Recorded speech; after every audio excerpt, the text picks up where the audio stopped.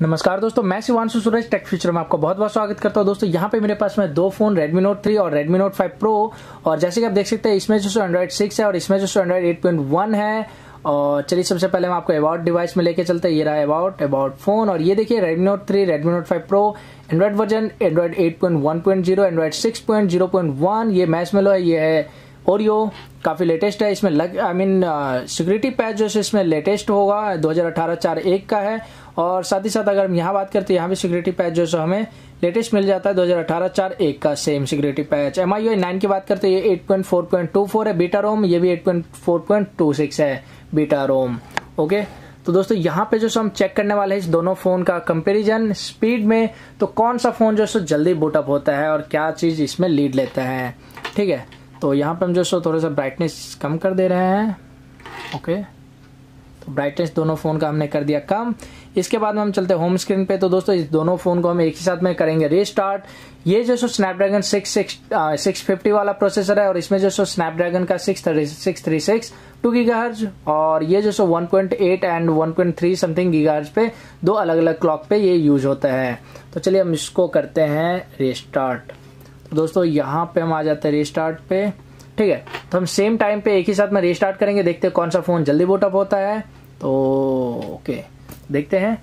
ये जो एंड्रॉइड 6 है, लेकिन MIUI का मानना है काफी ज्यादा ट्रिक्स एंड ट्रिक्स के साथ में ये जो काफी फास्ट हो गया है, क्योंकि इन्होंने MIUI 9 के साथ में एंड्रॉइड 6 में भी काफी चीजें ऐसे इंप्लीमेंट किया है जो कि एंड्रॉइड 7 का पार्ट था, जैसे कि स्प्लिट स्क्रीन हो गया और भी कई सारे चीज। तो देखते हैं हम यहाँ पे कौन पहले बूटअप होता है। और ये जो दोनों में 3 डॉट चल रहा है, MI का लोगो भी है।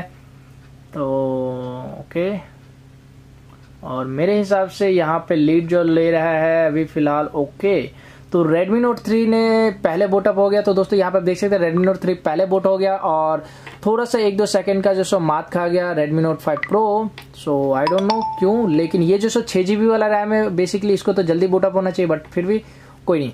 तो दोस्तों यहाँ पे जो मेरे पास में कुछ सिमिलर एप्स आप देख सकते हैं, वेदर वगैरह, ये सारे सिमिलर एप्स है। इसको जो हम चेक करेंगे स्पीड कौन सा पहले होता है, तो सबसे पहला वेदर। तो ओके, तो यहाँ पे वेदर जो दोनों में सेम सिमिलर था। Calendar same, security same, music. Okay, तो यहाँ पे म्यूजिक में थोड़ा सा लीड ये, क्योंकि मैंने इसको पहले भी एक बार ओपन किया था म्यूजिक ऐप को। तो देखते हैं हम दोबारा से 2 सेकेंड राउंड में। तो यहाँ पे थीम, यहाँ पे ये लीड ले गया। सेटिंग, ओके, सो मुझे यहाँ पे जो लीड लेता हुआ दिख रहा है Redmi Note 3। साथ ही साथ हम जो गूगल एप्स में भी कुछ चीजें को टेस्ट कर लेते हैं, जैसे कि हो गया क्रोम। यप, यहाँ पे जो लीड ले गया Redmi Note 5 Pro। और मैप थोड़ा सा हैवी होता है। और ओके, तो मैप में जो लीड ले गया, ये देख सकते हैं यहाँ पे जो जल्दी पहले इसमें फुल था यूट्यूब। ओके, सो यहाँ पे कनेक्शन नहीं है फिलहाल। और प्ले म्यूजिक, यप, दोनों का सेम सिचुएशन है। बाकी चीजें दोस्तों यहाँ पे हम देख लेते हैं थोड़ा सा टूल्स में। तो जैसे कि यहाँ पे है मी drop, okay, SIM tool kits वगैरह वगैरह। ठीक है, तो सिमिलर चीजें, calculator same, clock same, mail, okay, feedback. तो दोस्तों यहाँ पे जो मुझे देखने को मिल रहा है दोनों में सिमिलर परफॉर्मेंस है, कुछ ज्यादा चेंजेस नहीं है। इसके अलावा मैं जो अलग से डेडिकेटेड वीडियो बनाऊंगा दोनों को जो सिमिलर, इसमें भी एंड्रॉइड 8 वाला कोई कस्टम रोम डाल करके फिर दोनों की हमें स्पीड को कंपेयर करेंगे। बाकी फिलहाल MIUI 9 में जो ट्विक्स किया गया, यहाँ पे काफी चीजें ये सिमिलर वर्क कर रहा है। चलिए हम आपको दिखाते हैं क्या चीजें सब किया गया है। तो देखिए आपको एंड्रॉइड 6 में जो मिल रहा है स्प्लिट स्क्रीन का ऑप्शन दिख रहा है, ये स्प्लिट स्क्रीन।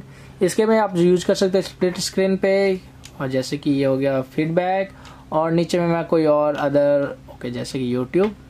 या तो देख सकते हैं यहाँ पे जो एक में यूट्यूब, ऊपर में फीडबैक। ये जो एंड्रॉइड 6 में ओपन है, और ये सेम चीज आपको यहाँ पे भी मिल जाता है वैसे। हालांकि ये जो एंड्रॉइड 8 है, बेसिकली इसमें तो मिलना ही है। इसके अलावा यहाँ पे और भी चीजें ट्विक्स किया गया है, जैसा कि आपको बताऊं, ओके, लॉक स्क्रीन। तो दोस्तों यहाँ पे MIUI 9 लॉक स्क्रीन में आपको जो बहुत ही चेंजेस मिल रहा है। देख सकते हैं ये जो आपको मिड में आ गया, क्लॉक का जो पोजीशन चेंज हो गया है अब, और ये जो आपको मिड में मिलने लग गया है। तो और ये जो थोड़ा सा सैमसंग और LG के जैसा मुझे लग रहा है। तो बेसिकली उन्होंने यहाँ से कॉपी कर लिया होगा, आई मीन ये जो सैमसंग वगैरह से कॉपी कर लिया होगा। हालांकि काफ़ी अच्छा है, काफ़ी टाइम के बाद में चेंज हुआ है। इसके अलावा आपको जो सो राइट साइड में जाने पे आपको मिलता है मी होम, एमआई असिस्टेंट, मी रिमोट और वॉलपेपर, मीन जो वॉलपेपर चेंज करने के लिए होता है। ये हो गया टॉर्च, आपको टॉर्च का मिल जाता है ऑप्शन, डायरेक्टली आप जो सो टॉर्च यूज़ कर सकते हो। इसके साइड में यहाँ पे कैमरा हो गया, तो सेम है, सिमिलर, ठीक है। और बाकी चीज़ें आपको जो सो सेम मिल जाता है, कोई ज़्यादा डिफरेंस नहीं है।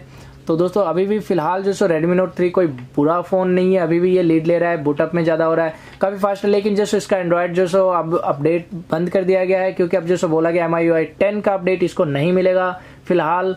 तो ये न्यूज़ है इसको, और 3S प्राइम को भी नहीं मिलने वाला। तो दोस्तों ये था MIUI 9 8.4.26 के बारे में। तो आशा करता है ये वीडियो आपको पसंद आया होगा। वीडियो को कर दीजिए लाइक, शेयर, कमेंट। जी हाँ, और अगर आपने अभी तक चैनल को नहीं किया सब्सक्राइब, तो दोस्तों चैनल को कर लीजिए सब्सक्राइब, क्योंकि मैं हर दिन आपके लिए लेके आता हूँ एक नया टेक्निकल वीडियो।